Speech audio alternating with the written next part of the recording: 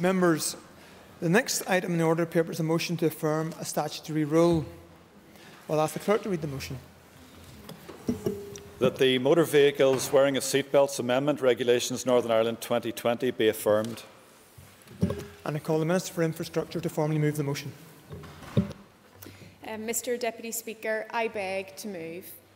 The regulation... Order. Sorry. Just to give guidance to members before we start the debate, the Business Committee has agreed that there would be no time limit for on this debate, and now I call the Minister to formally open the debate on the motion. Minister. Thank you, Mr Deputy Speaker. The regulation before us today will provide a new exemption from seatbelt wearing laws for ambulance personnel when they are providing urgent treatment to patients in the rear of the ambulance. It is made under Article 23 of the Road Traffic Northern Ireland Order 1995. Under current law, all adults are required to wear a seatbelt when fitted, with some exceptions. While one of those exceptions relates to the emergency services, it does not extend to cover ambulance personnel. As such, ambulance personnel could be prosecuted for removing their seatbelt to care for a patient whilst riding in the rear of an ambulance. At present, the current operational practice is for everyone in an ambulance to wear a seatbelt, unless to do so would impair the treatment of a patient.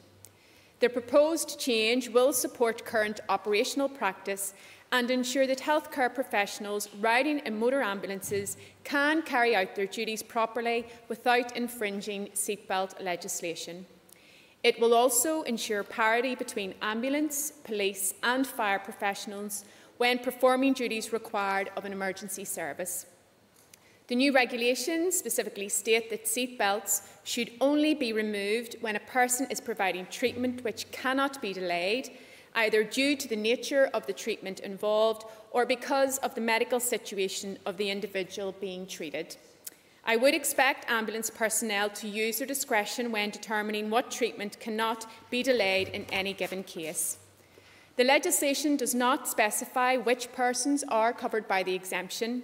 This should ensure that any person who is providing urgent treatment to a patient whilst travelling in an ambulance would be able to rely on this exemption.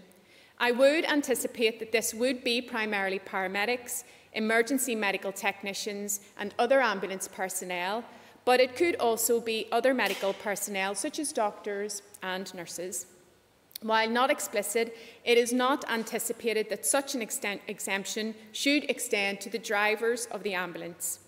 The regulations also revoke a statutory rule similar to the one before you today that was made in 2016 but could not be affirmed due to the suspension of the Assembly in January 2017. As technically the 2016 rule remains on the statute book, it is necessary to ensure that it is revoked to remove any ambiguity around the proper operational date of the exemption being granted. In concluding, Mr Deputy Speaker, I want to take this opportunity to place on the record my gratitude and appreciation for all of those working in our ambulance service and across our emergency services for the invaluable work that they do every day, but particularly the work that they have done to keep us all safe during the COVID crisis. Mr Deputy Speaker, I commend the motion to the Assembly and ask that it affirm the regulations. And I call the Chairperson of the Committee for Infrastructure, Michelle McLeveen. Thank you, Mr Deputy Speaker, and I welcome the opportunity to speak as Chair of the Committee for Infrastructure on the statutory rule. The committee initially considered the proposal for this rule at its meeting on the 29th of April this year and welcomed its introduction by the Department.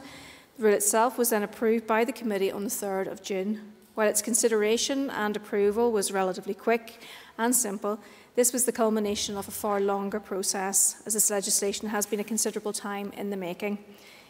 It was initially intended that the regulations would become operational in March 2017, following a consultation in 2016. However, the regulations were not debated or affirmed as a consequence of the suspension of the Assembly in January 2017. And it is only now, after that hiatus, that this can be addressed.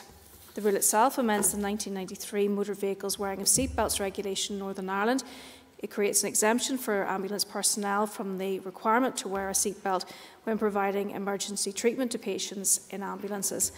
The requirement for compulsory use of seatbelts in vehicles comes from Council Directive 91671 EEC.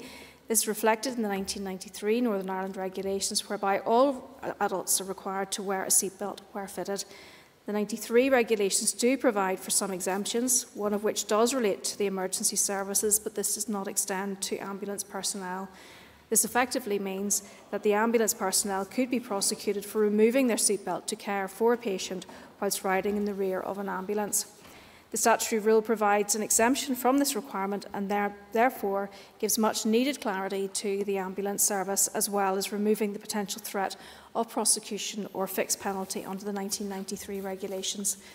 The rule also ensures parity between the position of ambulance professionals and other emergency services, such as the police and fire professionals, when performing the duties required of an emergency service.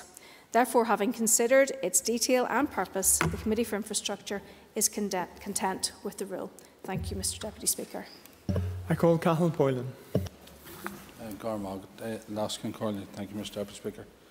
Our ambulance workers provide a critical role on a daily basis by transporting those who are unwell.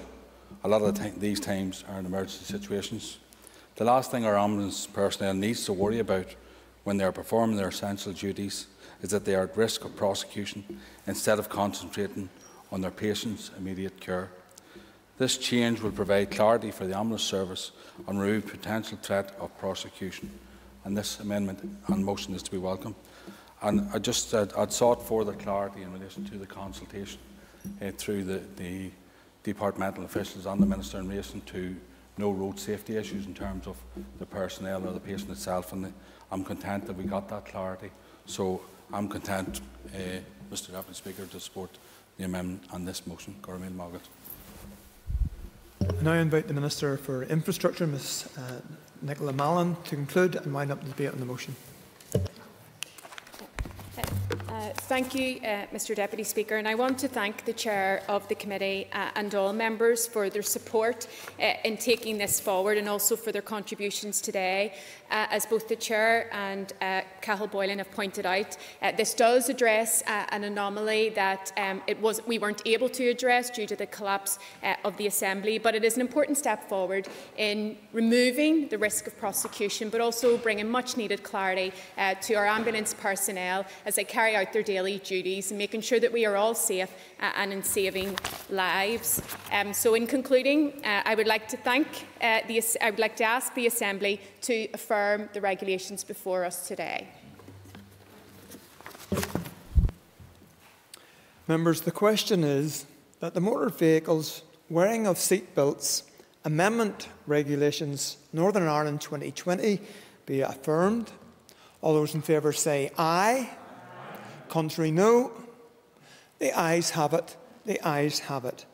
I could ask members to take their ease for a few moments.